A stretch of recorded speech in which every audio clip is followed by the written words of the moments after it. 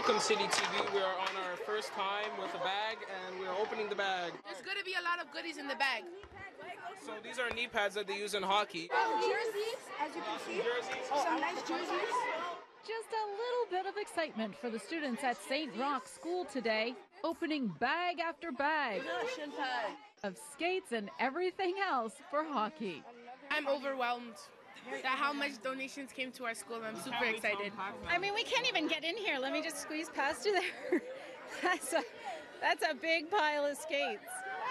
What do you think?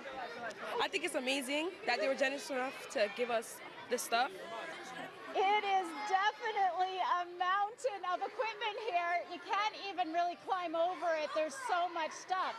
It took about a year to collect all of this, and now the students will be able to go skating and play hockey, some of them for the very first time. I haven't had skates before, so now that we have skates, I could go skating, so I'm very happy about that. It's all thanks to a man with a vision and a lot of determination. I was a hockey dad, and as our kids grew up, they left all kinds of stuff behind, as you can imagine, and I just kind of wonder what to do with this stuff. So we ended up giving it away, and before you know it, people found out, and they're giving me stuff to give away, and then I got involved with 23 Division, and then they thought it was a great idea to have an annual thing, so it just went from there.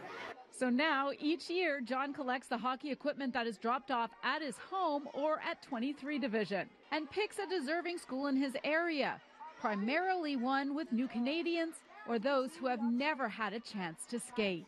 Some schools have less money and less opportunities to go skating, but hopefully those schools will be touched by John Enga's kindness and will be donated skates sooner or later.